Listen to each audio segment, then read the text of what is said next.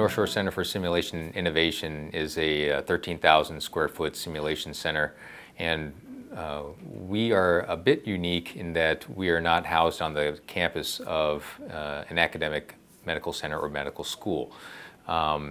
We are in a community-based hospital system that services a 4-hospital health system, and that plays into our mission of training adult level learners. I call them adults because they are out in clinical practice and they use the center to maintain and update their skills.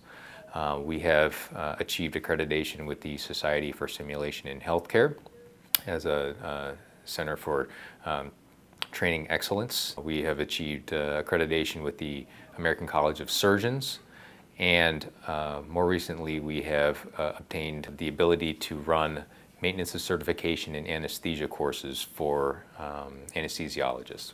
We're on target to have approximately 6,000 learners come through our space this year, of which probably 200 a month will be using TraumaMan or TraumaChild or CentraLineMan during their experience. The way we used to do procedure training was on cadavers with our residents. We would buy 2 cadavers and we'd have a whole class of residents come down. We could only do it once or twice a year because of the cost. And so as you can imagine, not everybody would get a first cut experience. Oftentimes, the cadavers wouldn't allow for the visual feedback and the tactile feedback. So having TraumaMan and CentraLineMan has been a fantastic way for us to increase the training opportunities for our residents.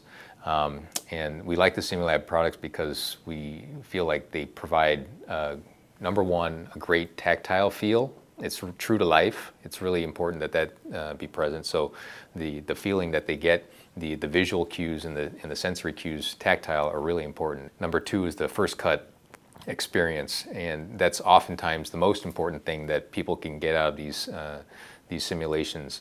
It was really nice to see in our trauma simulation not only them, the residents managing the case well, but also being able to do the chest tube real time and watch them as they did it, making the first cut, getting the pop through the pleura, which sounds and feels very realistic. Yeah. Okay, good. And then you can see on the expressions on their face that they're really into it, and they get a sense that when there's blood coming out, that they're doing it on as real a person as currently possible, so that translates into the next time when they're doing it on a real patient. They get the same tactile feedback, they get the same mental image and experience, so they gain confidence and they gain technical proficiency. And the beauty is that they can practice it again. If there's something that they weren't quite sure of, they talk it over with the instructor, and then they did it again and gain more experience. So you can do this as many times as you want before you do it on a real patient. Mid-level providers will also practice wound care techniques and suturing on the tissue. We've been using Simulab products for the last 7 years, and I feel very comfortable saying that we would highly recommend that if you're starting a program either in central line training, tube thoracostomy training, advanced trauma training, that you look at the products, because they will definitely help your training initiatives and will make your practitioners better.